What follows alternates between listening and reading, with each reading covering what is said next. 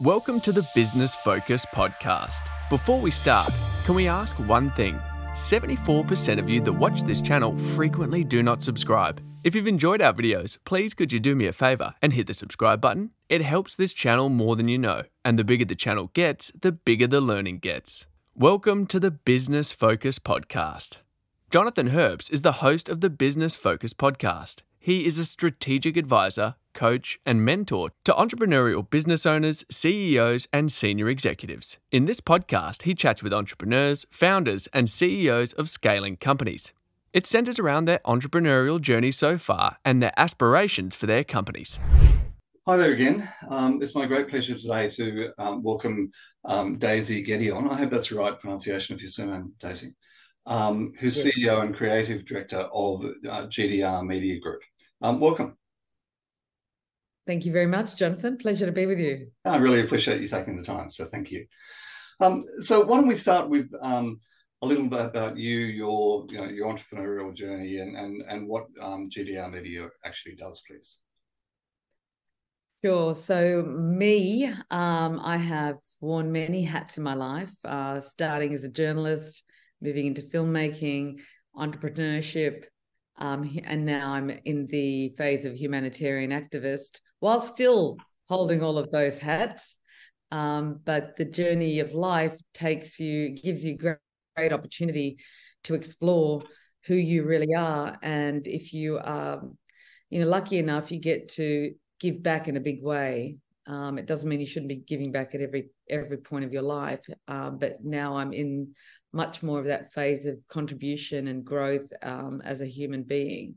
But to be specific, I have been a journalist for The Australian, for News Corp. I've worked in London. I've worked in the Middle East and America, from being a sports journalist to covering foreign affairs, Middle East war, Middle East crisis, and then made some documentaries. And I'm now currently back in Beirut because I'm back in the phase of looking at focusing mostly on like journalism and filmmaking and storytelling, because it's a critical crisis situation at the moment.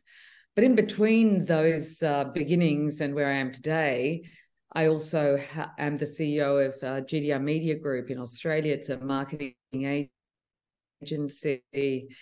And I've been the head of that company now for 23 years.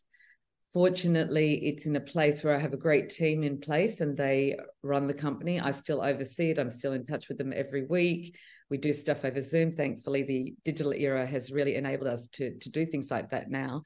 And GDR, has been a blessing. I spend a lot of time, a lot of effort building and growing the agency because it required a great deal of attention and building the right team to take care of our clients, manage clients, work from everything from the company started as a letterbox distribution company 45 years ago. My parents had that company back in the day of, direct mail, and which is still active today.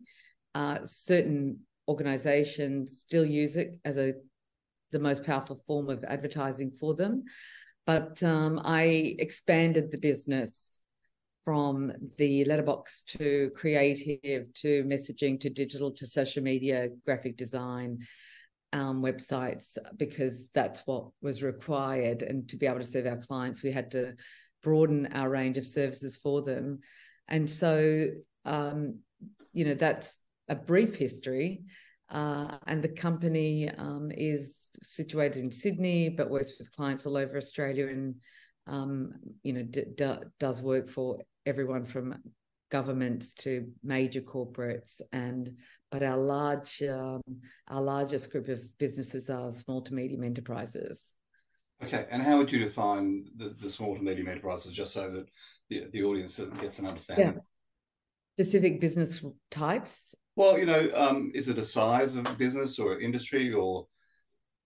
Mostly the small businesses are companies that are, you can go from independent operators to small businesses of maybe 10, 20 staff. Obviously, there are businesses that are bigger than that, but the clients that we have, can range from an independent individual operator to, staff of around 20 to 50. In fact, Okay. they're the largest group of So we're talking the right group. My client base sort of ranges from about 8 staff up to about 50 when they start with me, and that's the target group that is my audience, if that makes sense. So what would you do for pick a company, 15 staff? What sort of services would you provide to them? Look, the most important thing is everyone wants clients and everyone wants to grow and everyone wants to make profits. That's the core role of a business. It doesn't matter what industry in your passion. And, we come into those businesses when we're invited in to look at what they're doing and who, obviously similar to what you ask, who your ideal clients. Because if you model on the ideal client, you can target marketing towards that. So we have this important conversation at the beginning. And even the most important question is, what do you want to achieve? Where do you want to be in a year, 3 years, 5 years? Because if you're not clear about where you're going, the campaign that is, created will be impacted.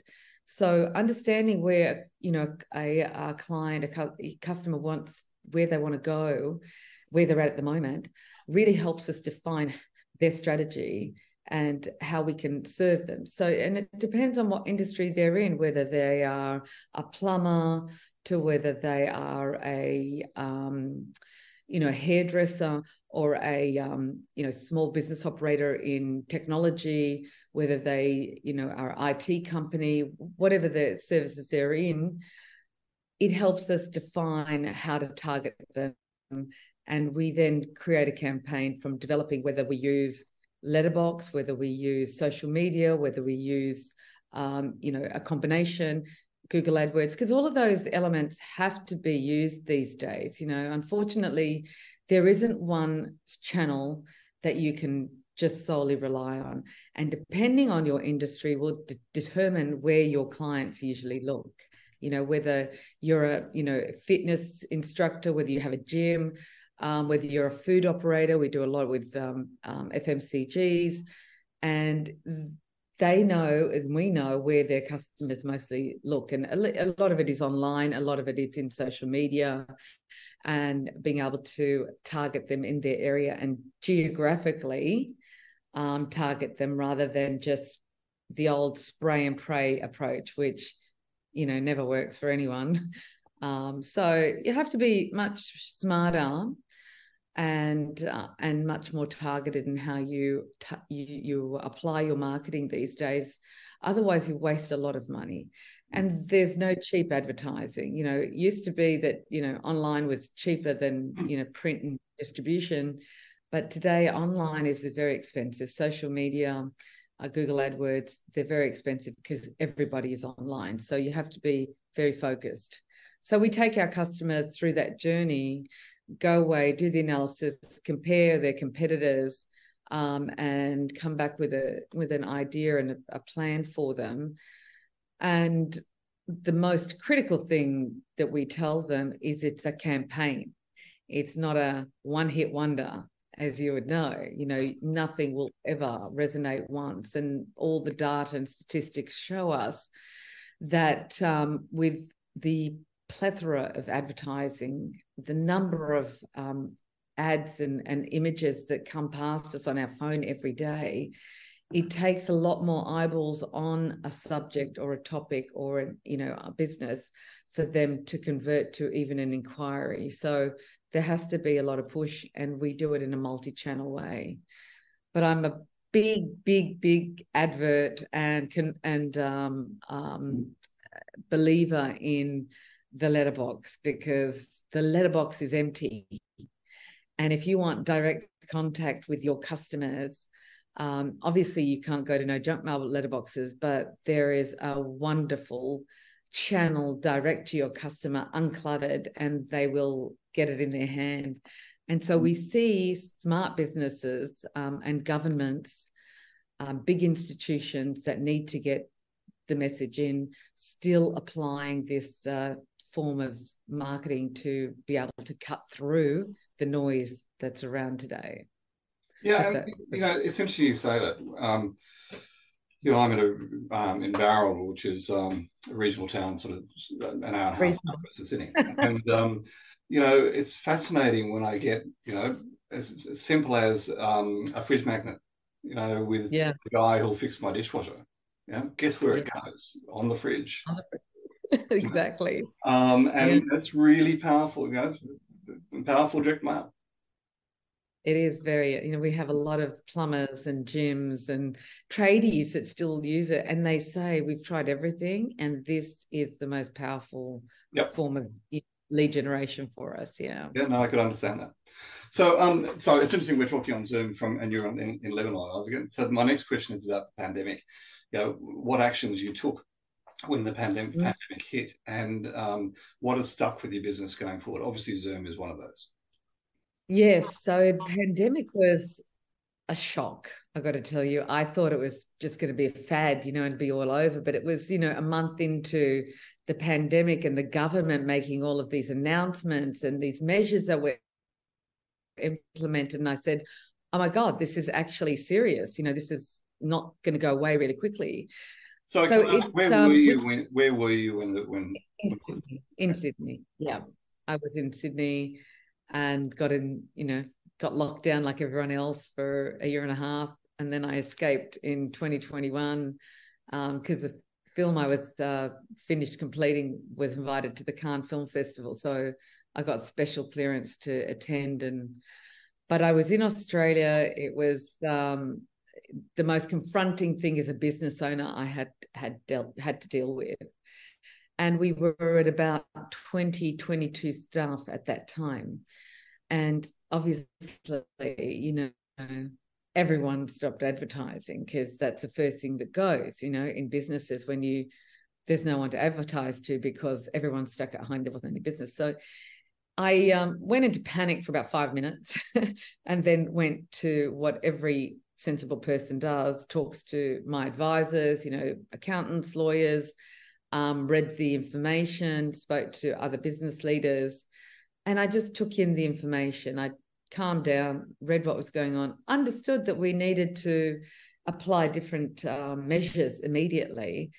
And it was obviously sending people home. They were going to work from home. If there was no home, we had to implement real strict measures of, the salary control. So all of that stuff that came in for everyone else, we had to apply. But at the same time, we waited 3 months, and then we knew that this was going to be an extended, break or delay. So we had to do the real culling of the team. And it was important to assess then the value of the team. It gave me a great opportunity to reevaluate all of my team members and the value that they brought to the business and the value long term. And those that obviously I realized weren't contributing at the highest level for the business, which is what you need always, not just in times of crisis, I felt more at ease to release. We put them on the plan that the government had created for those. But then when it became 3-6 months in, we had to let them go. We terminated the position, and we started to shrink the business into the core team. And eventually we ended up with about 11 people over 12 months of working this, strategy to bring it down to the most valuable employees. And so this should be, very important for every employee to consider, that every employer needs every employee to work at their highest level all the time, not just sometime. And you never know when that moment is going to come where decisions have to be made. And they do come in businesses, because you're not sure what's happening behind the scenes, what difficulties businesses are going through, or what expansion plans, and will that person be able to move into the next level of growth for a company. So there's growth and contraction considerations. And so it was a really important time for me to go through that process, reevaluate the value of the team and bring it down to a core team of employees. And I still actually then, crazily enough, was determined, because I was in growth phase and we had these plans that I didn't want to put aside.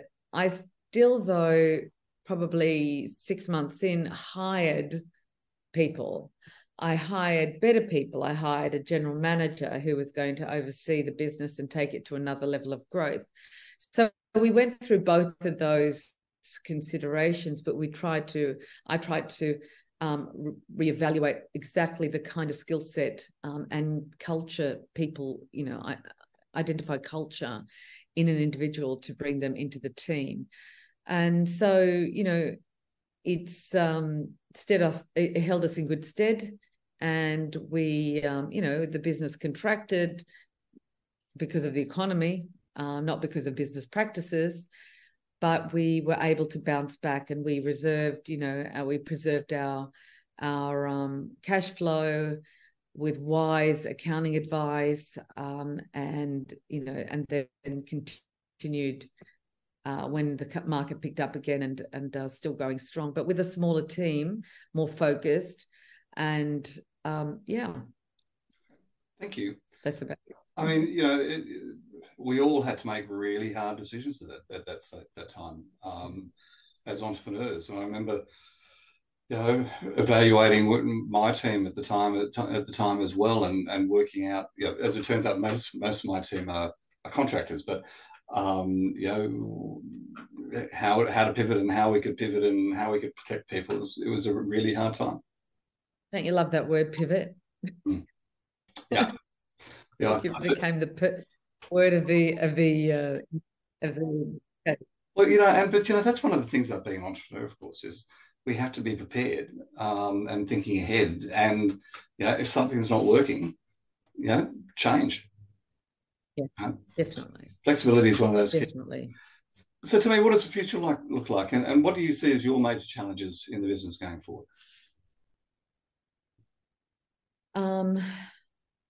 It's always team, making sure you keep the right people, making sure you're bringing in the right people, making sure they're committed. Even in Lebanon, so I've got a business now in Lebanon, and it's I've got a team. We're up to 8 people. We're also looking at ways of expanding GDR into Lebanon. So we've got a bit of a base here for the company. We're trying to resource from Lebanon because of the economic crisis.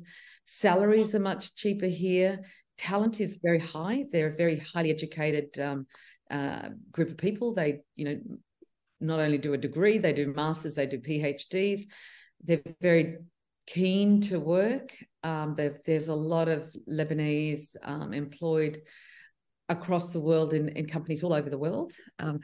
And so it was a good decision. So we've got people here working for GDR and doing creative and those sort of elements for the business and strategy. And I also have another company here, which is the film production company. And this is continuing that side of my purpose and my passion and my expertise. And the future is quite interesting. It's never ending. There's no end of work and opportunity and ideas that are coming and I'm implementing. There's a lot of new strategies, and working in the media in Lebanon as an Australian media individual is gives me a lot of cut through. It gives me a lot of opportunity to speak to people on a different level and bring awareness not only to Australia but to the world, because the work I do is in English. Which is, most of the media, we have a diverse media in Lebanon. They're English, French, Arabic are very, very common throughout the whole country. It's part of the education process from when they're young to learn 2 to 3 languages. But media is at a different level. So, and because of my training working for, Murdoch, working in London Times and stuff, it's a different, I bring a different perspective to the media landscape here. So with GDR, we're still working strong. The team is solid. We have, as I mentioned, 11 full-time members in Australia. We do employ contractors on an annual basis. There are contracts that require thousands of people to be employed at different times of the year across the country, and my team manages that. We have very strong systems and processes, which every business needs. If you are frustrated as a business owner, if you're exhausted, and if you are wearing a million hats, it means that you need systems and processes. You need to delegate, and to be able to delegate, you need to have procedures, systems and processes. And this is one of the things that I learned probably 15 years ago as the business was growing. I had a business coach. I did a lot of business training because, my background is journalism and I hadn't really done business. But I learned the power of processes and procedures, which is why today I can leave the company in good hands, oversee it from afar, because they follow processes and procedures and they're very diligent to it. And I'm doing that also in Lebanon, but on the media side, on news and story creation, interviews, the work that I do in the digital media as well as formal media, implementing processes and procedures. Yeah, it's interesting. I relate a bit to what you say. In a past life, going back to about 2011, I was CEO of an organisation called the Australian Gulf Council, as in the Gulf countries, and I merged that with the Australian Arab Chamber of Commerce and Industry. So I was actually the CEO of the Australian Arab Chamber of Commerce and Industry for a while. And, of course, the Lebanese diaspora is incredibly strong here in Australia, and their connections back to Lebanon are very, very strong.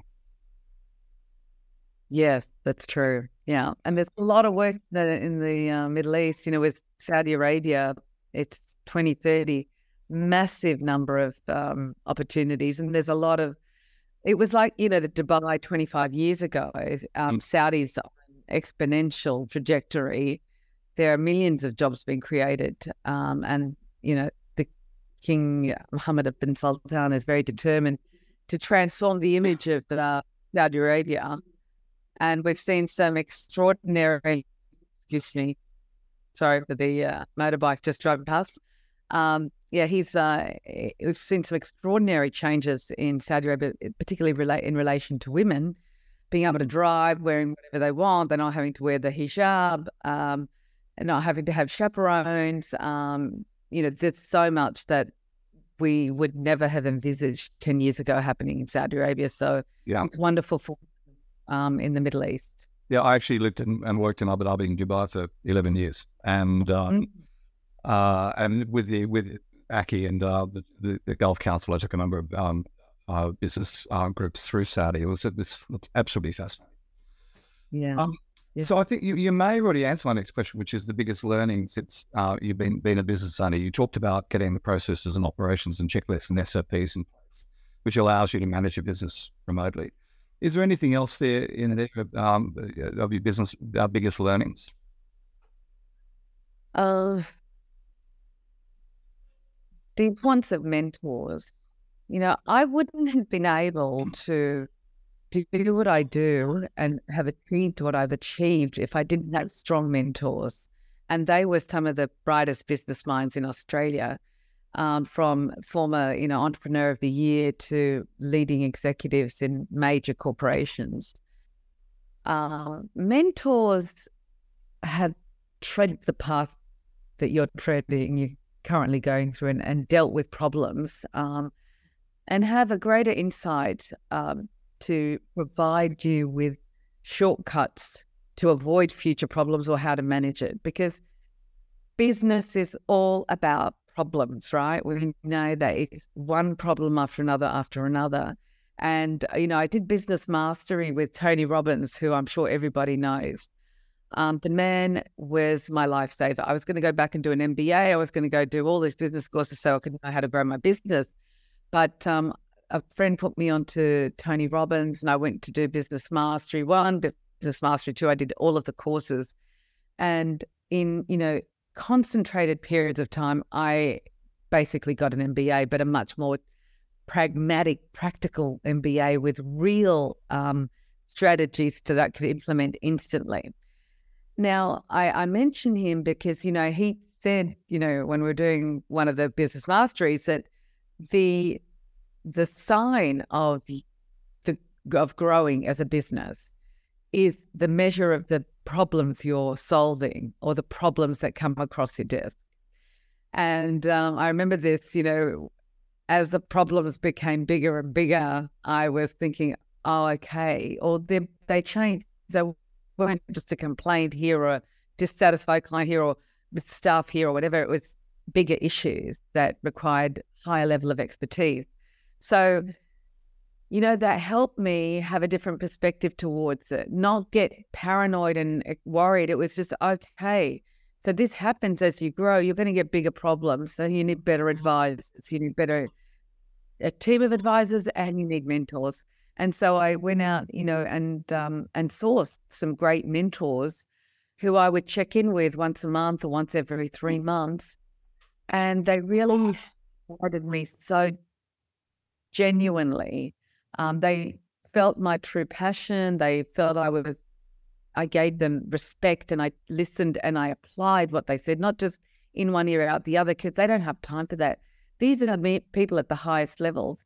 And so those people, that was one of my greatest learnings and advice for business owners, is make sure you find someone that you respect, that you admire, that their path is similar, maybe not in the same industry, but similar to what you find in yourself you want to be doing. And, tap them on the shoulder and ask them if they'll mentor you. I mentor a lot of people, and I pull people up with me, and it's my greatest privilege to be able to be asked. And yesterday, literally, I got asked if I would be a mentor for a young business person in Lebanon, actually. And I get touched every time somebody wants me to mentor them.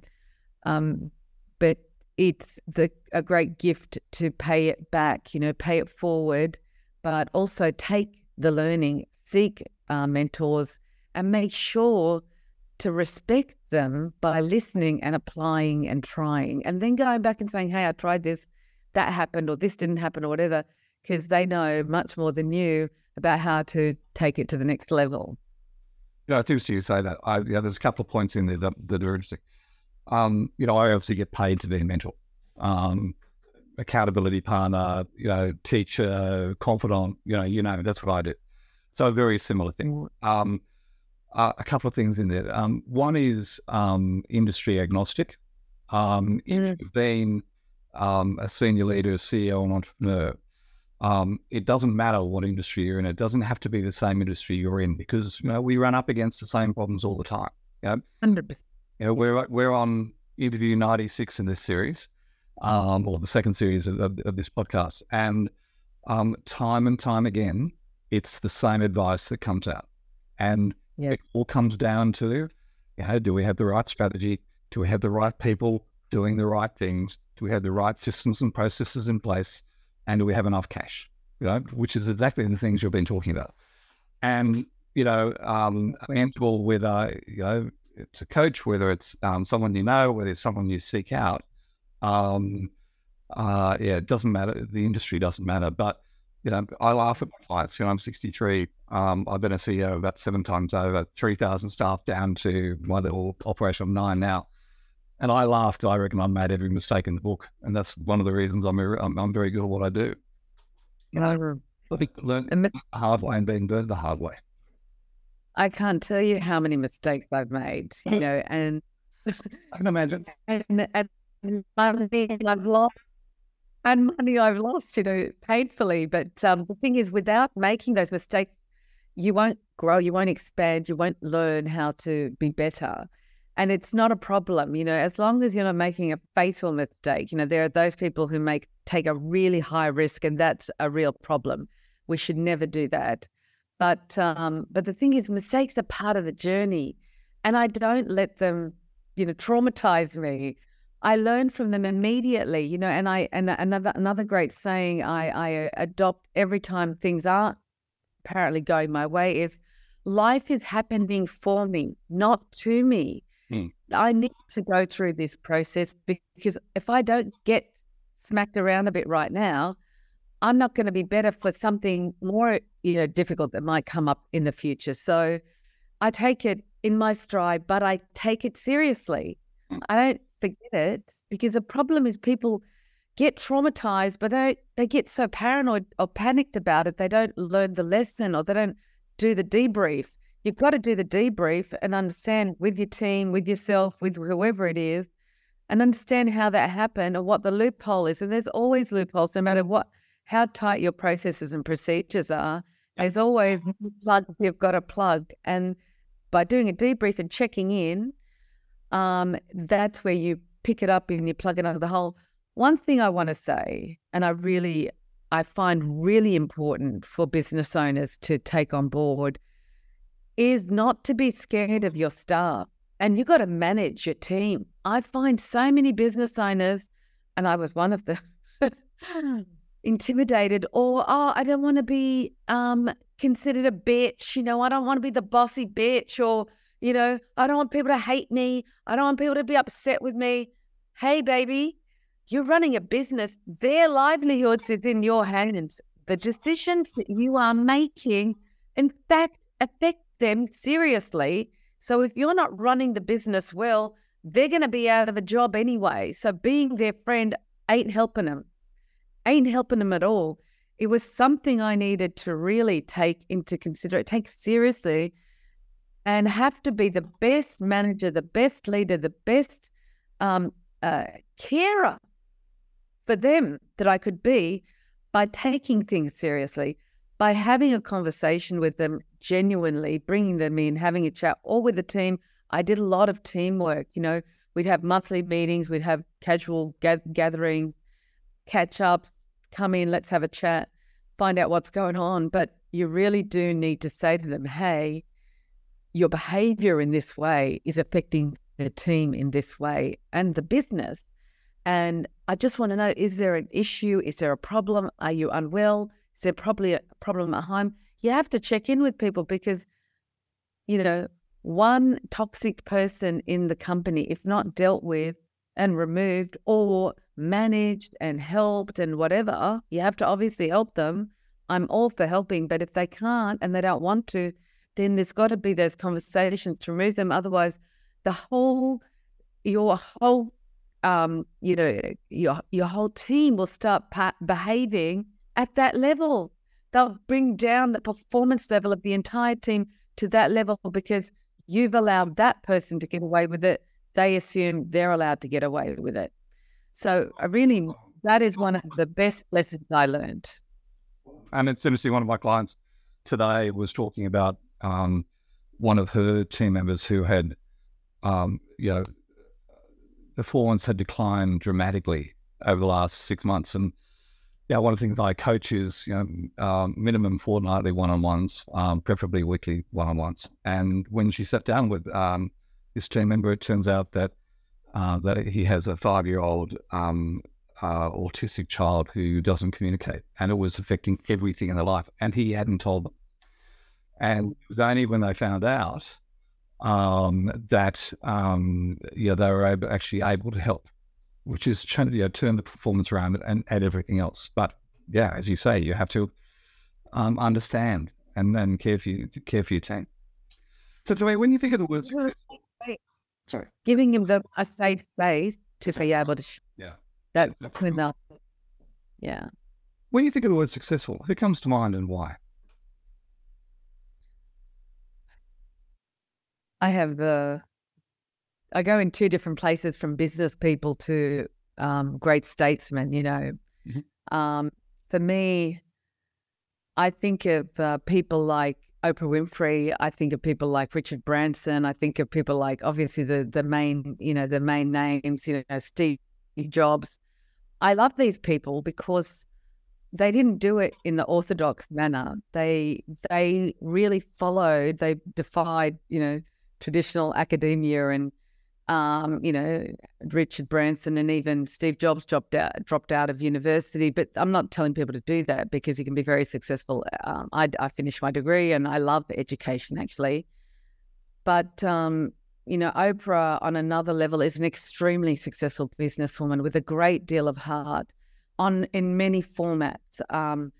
And she, you know, has always been a role model for me from when I was younger. I love her because I'm in a diverse range of media, and she appeals to me because she's from business owner, you know, owning a group of companies, to having to, you know, and present, to interview journalists, TV news presenter and stuff. So I find her diversity and listening to her story and the troubles and oh my God, the challenges and obstacles she had to overcome was so interesting. But Richard Branson, he's got a lovely character. He's a very introverted gentleman, very creative, very positive, and vision. Like, he will take risks. I like him for his risks. Steve Jobs. I mean, there's so many. You know, obviously Apple is an incredible invention, but the humility of the man at the end. He was a bit of a hard ass in business and had a difficult life, but then seeing what he did with innovation was incredible, and changing the whole face of digital technology was incredible. But then I go to people like, you know, Nelson Mandela is, to me, Princess Diana was a success. Mother Teresa was a success. These people are idols for me that I honor, and I love their values. You see, it's about who they stood for and the values that they represented, and how they gave, you know, empathetically, compassionately to humanity, because you don't have to be a business success. It's not about business success, it's about human success. So this is the world that I live in. It's not about being financially successful only, because there's a lot of miserable people who are very financially successful. But it's who you are as a person. And to me, those are the people that resonate for me. And I'm going to London at the end of the month, end of October, to speak at a couple of conferences. One of them is the Women's Economic Forum. Another one is the International Creative Women's Forum. And, you know, last year I was invited. I've won 100 Successful Women in Business, and was invited to the event in London. And I met extraordinary women from all over the world, all different types of businesses, all different industries, you know. They are successful to me, you know. I love them. They're sisters. They're a tribe, and, you know, continuing to grow that, you know, that family of women and men who are driven by purpose and have strong values. Do you know, Daisy, I was about to say that the 6 you mentioned all are purpose-driven leaders. Yeah, that's the thing that stands all 6 out. And it's fascinating here. Personal stories again. Many years ago when I was in the army, I was the equerry to the Princess of Wales, Princess Diana. So I actually met her and spent a week and a half with her. Very, very special time in my life. And we adopted our first daughter through Missionaries of Charity, which was Mother Teresa's charity out of Ethiopia. So I've had talk about purpose-driven organizations, just extraordinary. Yeah, that's amazing. God bless you. Congratulations. You had an incredible life too. It's amazing. It was to our absolutely to our benefit. You know, our 3 children, all adopted, all from Ethiopia, have been they're extraordinary. Yeah. I'm 63, 3 years old, and I've got 2 9-year-olds in a pool out the back of the boat. And it's 14 degrees tomorrow.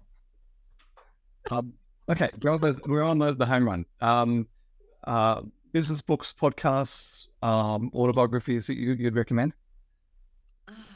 Business books. Look, I can't. I'm terrible at this stuff. I should make a list of them, but I consume the thing is I consume, I love reading biographies, biographies, because there's no better way to get to know someone and their journey than reading their journey.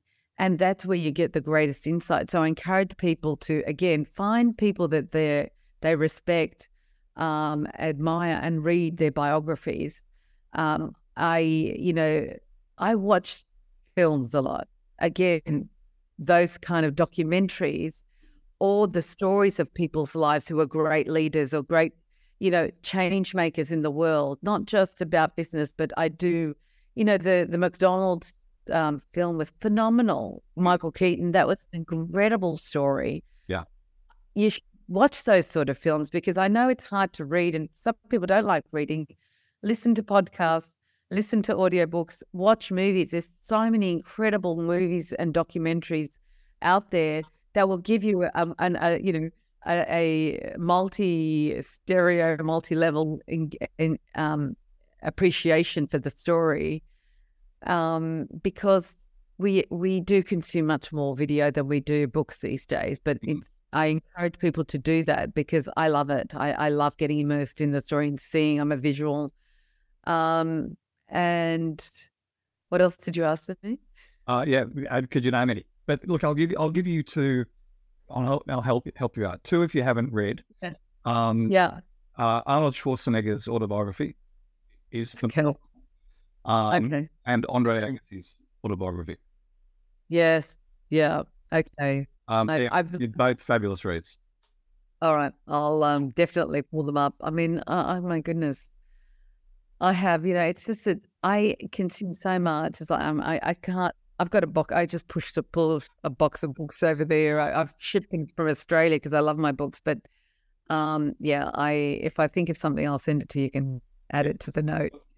Those two are two of my recent reads, and they are. Okay. Arnold Schwarzenegger it is so interesting. How he spends all his time, or most of his time, getting kids off the streets in California, and building after school care activities. It's a bit like our PCYC concept, to get kids off the streets and out of crime. Really interesting. Okay, my last question for you. Any last piece of advice or parting words to entrepreneurs or aspiring entrepreneurs out there? Yeah, probably they've heard it a million times, but never give up. If you really believe in what you're doing, and I know this is a question where, maybe I don't know what I'm doing because we're not enough, we're not good enough, who the hell am I, kind of doubt that goes across our minds, every single one of us. But if it's deep in your gut, and you believe it, it's then all a matter of trial and error. You're going to get there, and it takes time, but don't give up, because you just need to keep trying, because you haven't quite got the formula that you need to get to where you're going. And this applies to anyone doing anything, whether it's a business or whether it's a dream or whether it's, studying at university or studying something, being a sports person, whatever it might be. If it's something you really want, yes, you have to grit through the difficulty, because then the victory is so much sweeter. If it comes too easy, it's you'll let it go. But when you've worked hard because you believed in it, you will then really appreciate it, and the learnings you get from it will just take you higher and higher, and you won't be scared. And one thing, do some Tony Robbins stuff. I had to go and climb a telegraph pole in Fiji, a literal telegraph pole, to face my fear and stand on the top of it. Of course, I was harnessed. Face your fears, because that's what helps you take those decisions and make, strides in your life. Stride forward. Don't creep forward. Fabulous. Daisy, thank you so much. I always enjoy these conversations, but I've really enjoyed it. Thank you very much, Jonathan. Me too. I love getting the chance to talk about things, and I love the questions that different people pose, because it really helps me understand myself better and share. Thank you. If you are hearing this message, you've listened to the entire episode, and for that, we want to thank you from the bottom of our hearts. We hope you enjoyed this new episode, and if you did, please leave us a review on YouTube, Apple Podcasts, and Spotify, or wherever you watch/listen. Please share this episode with others who may be interested in this topic. If you want to be a guest on the podcast, please send an email to admin@scaleupgrowth.co. Put "Be a guest" in the subject line and tell me a little about yourself. If you want to gauge where your business growth potential is and identify where the biggest opportunities in your business lie, or where the key needs that you need to concentrate on right now are, take our assessment where you will receive personalized advice for improvement. It's quick and free. Go to scaleupgrowth.scoreapp.com. If you would like to work with me one-to-one, I love coaching and get the best outcomes that way. Send me an email to jonathan@scaleupgrowth.co and put one-to-one in the heading. Tell me a bit about your business and let's see how we can apply a great strategy for your business. So that's it for this week. Tune in next time for more great learnings from a scaling entrepreneur.